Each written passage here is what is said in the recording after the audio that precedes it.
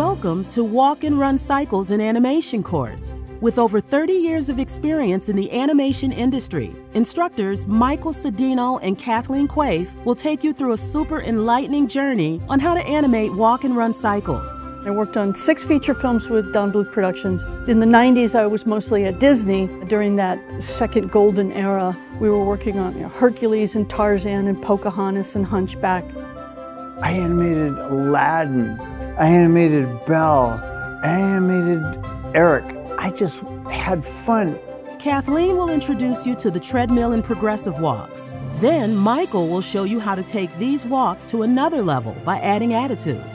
Let's start with the basic principles of walking and running, manipulate that a little bit more into the performance.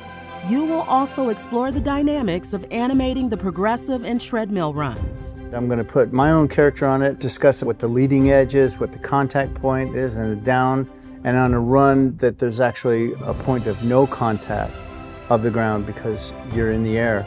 After this course, you will gain greater confidence in creating animations that can walk and run off your page. Let's get to it.